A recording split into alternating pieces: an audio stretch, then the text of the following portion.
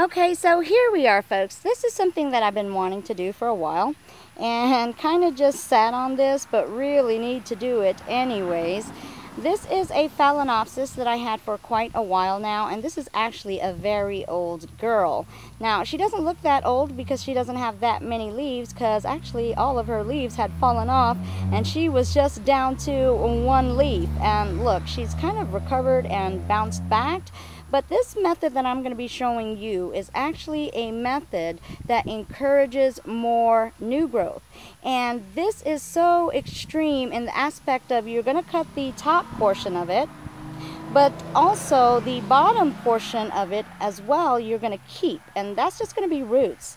And what's going to happen, supposedly, as far as what it showed in the video, is that new growth is also going to come on the bottom portion of it, which is just the root area, nothing but roots. And somehow, some way, leaves or keikis are supposed to grow from there as well.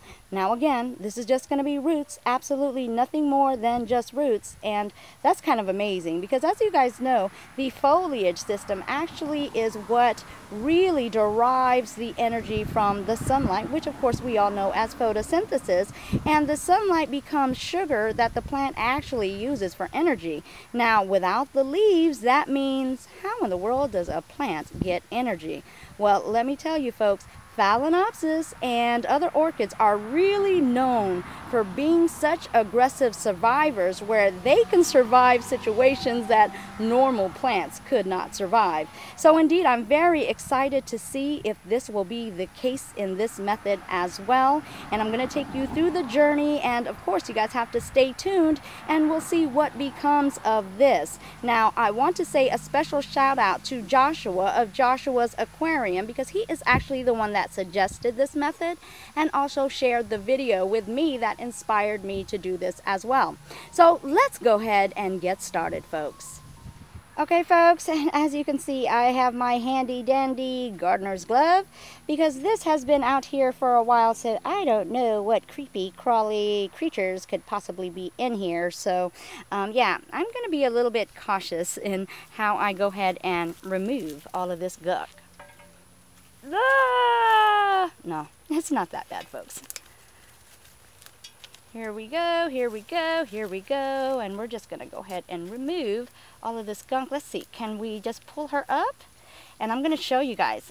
She has a pretty hefty root system, like one that is out of this world, because I remember when I did this, actually I got to be careful because I'm beginning to mess with her roots here, but yeah. Here it is, folks. Yeah, she had a pretty crazy root system right here. That really indicates how old she was. And again, when she had lost all of her leaves, unfortunately now it doesn't show how old she is because her leaves, yeah, she used to be like absolutely huge. Okay, so this is what we have to work with, guys. Okay, folks, and before we begin, I'm just going to go ahead and spray this down with peroxide, and this is peroxide 3%, just trying to disinfect. Again, there's some roots that are actually rotten in there, so I'm gonna have to clean her up a little bit. And I also have this knife right here that is sanitized, very sharp. This is like one of my favorite knives. So I'm just gonna go in here and I'm just gonna kind of remove any dead bits that need to be out of here.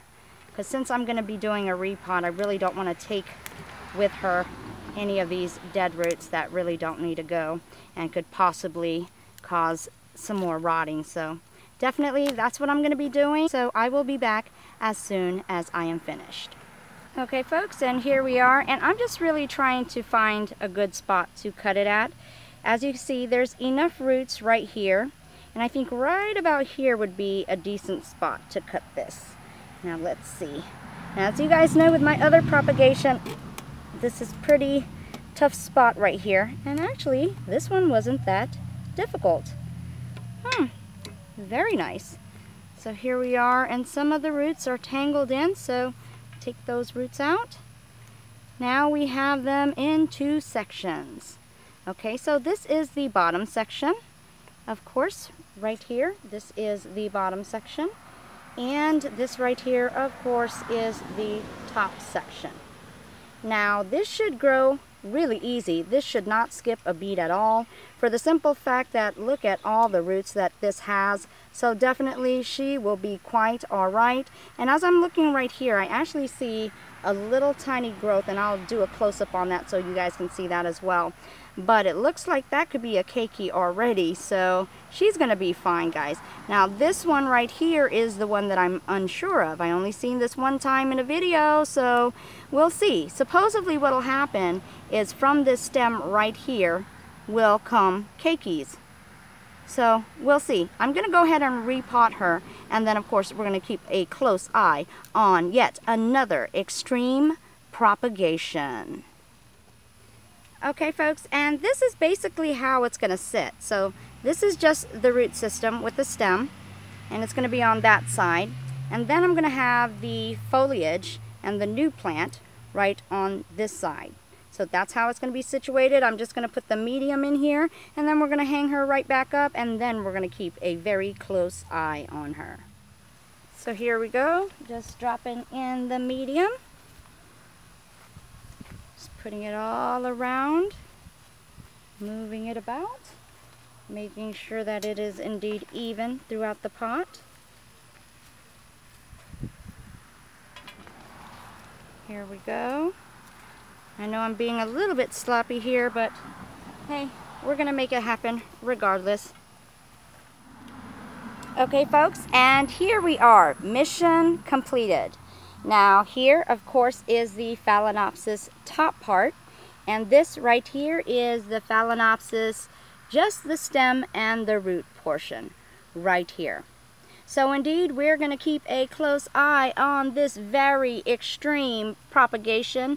And as you guys know, with my other extreme propagation, these Phalaenopsis are indeed very, very aggressive in their mode to survive. It is an interesting experiment because we indeed especially want to see this right here. Just the root, just the stem, no leaves at all, have the opportunity of growing keikis on this. Now, what do you guys think? Do you think this is capable of doing just that? Let me know in the comments below. Indeed, stay tuned for more.